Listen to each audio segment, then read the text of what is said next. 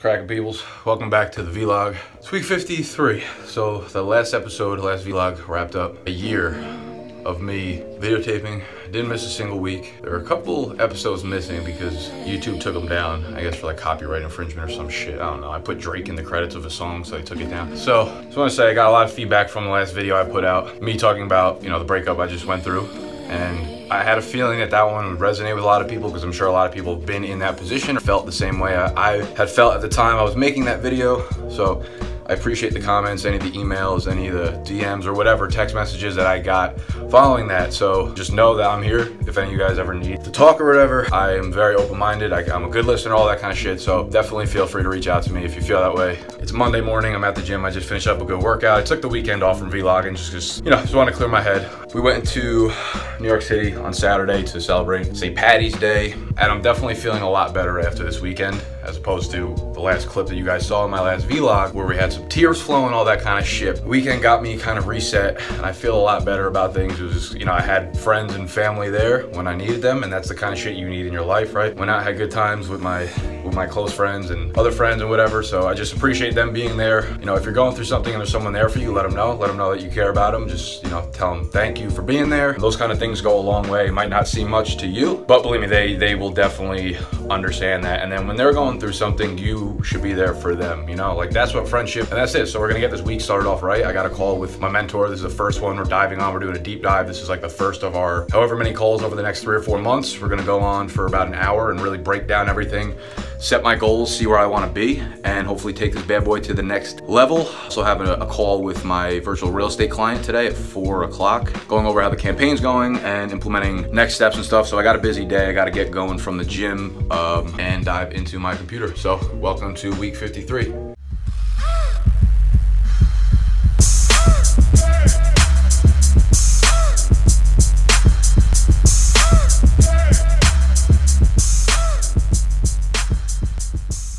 And one more thing when we're kind of on the subject, like I said, it was really good to be out with my friends and stuff and around the people that have my back and whatever.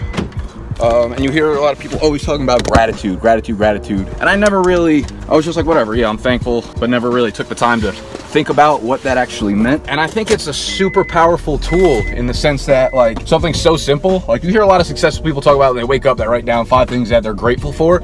And that really helps. If you're feeling in a shitty mood, it's so easy to get caught up in things that are working against you, right? Because those consume your feelings most of the times and your emotions. And whether it's anxiety or whether it is a little bit of heartache or whether it's whatever it might be that you're dealing with, right? Just take a step back, think about those feelings, let them kind of sink in, own your feelings, right? Own your feelings. It sucks. It happens, but whether it's just saying it in your head or even writing it down, think about the things you're grateful for. When you're going through some shitty things, there will be little peaks and valleys in there where you feel good and you stop thinking about the shitty things and you think about things that are going well for you or people that you care about and people that have your back.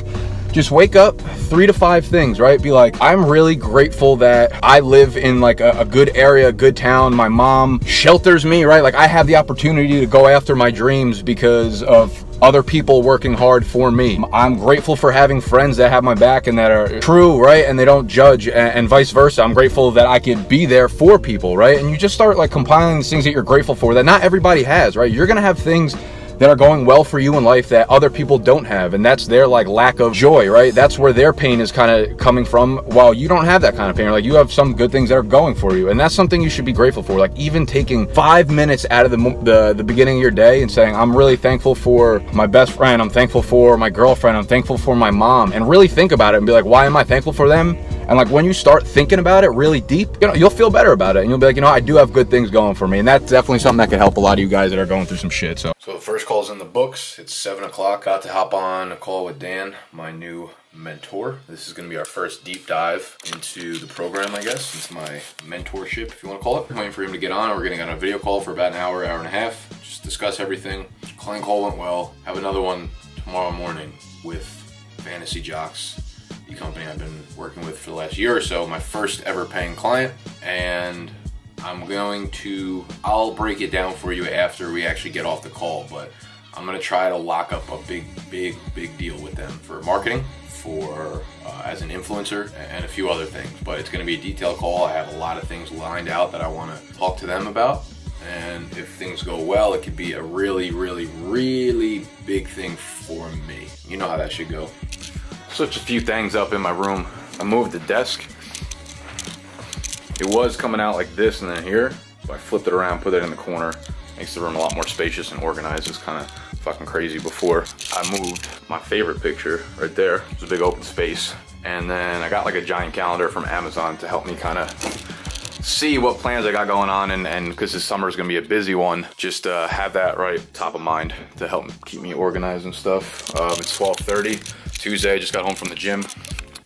And I have this call I was talking about yesterday. I'm about to hop on that at 1 o'clock. This call is a big one. I'm going to make an offer. I'll tell you more about the details depending on how it goes. Basically a monthly package, and it's a unique kind of position I'm in. It's a package that I'm asking for a lot of money. It's gonna be a big investment from the company to me, into me as a person, as well as my technical skills. So it's kind of nerve-wracking because, you know, I've never asked anyone for this kind of money before from a client. And, you know, like I always get nervous sending my pricing proposals over, and this type of money that I'm asking for is much bigger than anything I've done before. And I'm always nervous sending the smaller amount, so I can, you know, it's kind of getting to me a little bit. The call's in a half hour and I'm getting nervous, but I just know if I sell myself right and I kind of, you know, show them exactly what value they're gonna get out of me, then it should work out. And I wouldn't ask, I'm not just gonna raise my prices for the sake of raising my prices, but I'm doing it because I think both of us together, their company and myself, like, will get a crazy ton amount of value on both sides of this. Like, I wouldn't ask for this type of money unless I really, really believe that I could return like tenfold on what they're investing into me. So as long as I, you know, keep level-headed and really explain why I think that's the case, I don't think I should have a problem on this. I'm getting worked up about it, and I was telling Steve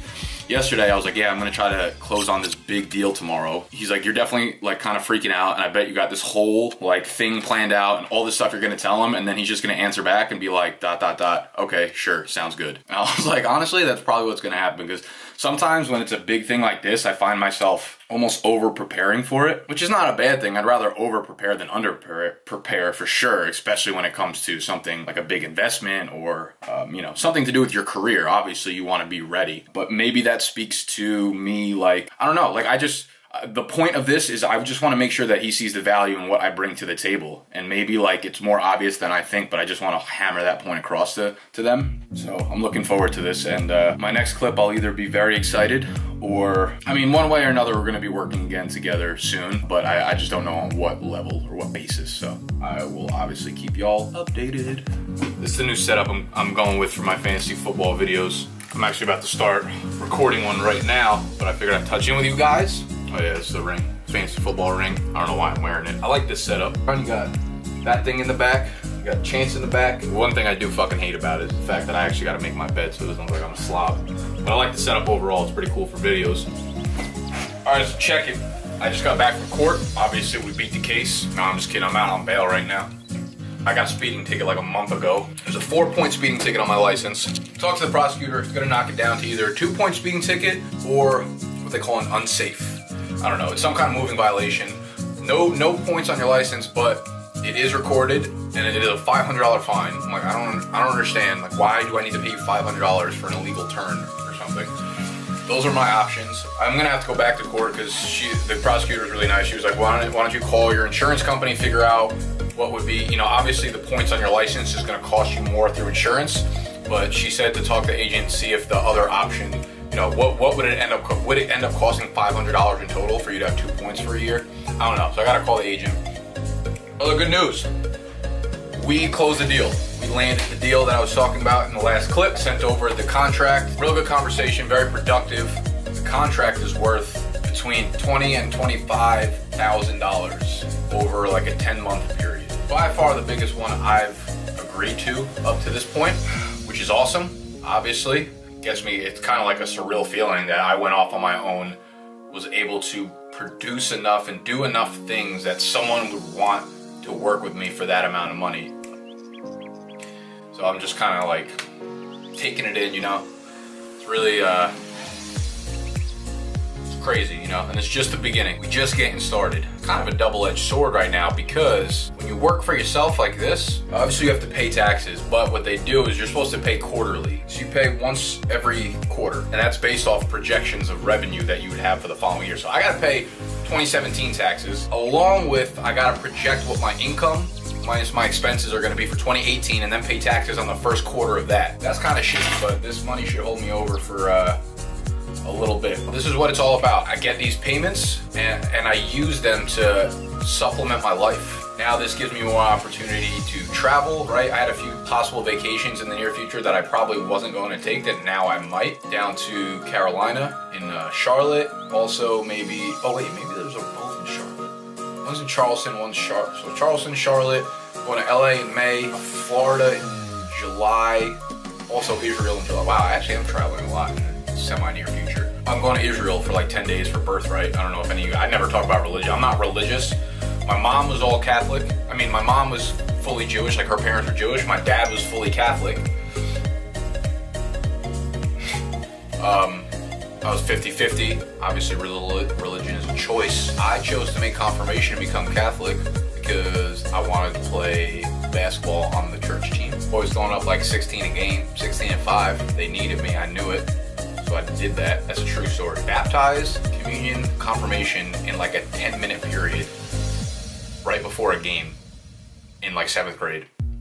That's facts, it's true. You can ask any of my friends that. Fucked around and threw up a triple-double like that day too. God was with me. So anyways, but birthright, like if you're unaware of birthright is, they let you, basically anyone from America, take a trip to Israel, completely paid for, completely free. It's like a $3,000 trip. I don't know like who funds this, to be honest with you. I don't know if it's like rich Jewish people in the country that just want you to go see it, but they'll basically let anyone go through. My sister did it 2 summers ago. You have to do it before you're 26 or 26 or younger, so I'm getting there, so I gotta do it soon. I didn't lie to them. It wasn't like I'm fully Jewish. I go to temple and shit like that, and I wear a yarmulke. You know, I might cop a couple big dogs gotta eat yarmulkes out there, see if they stitch that shit up custom made. But yeah, I guess I do have a lot of traveling left to do, so that's cool. One more thing I guess I should bring up, since, you know, if some of you guys watched my last video, again, touched on this earlier, but, you know, I ended up talking about how me and the girl I was kind of split up.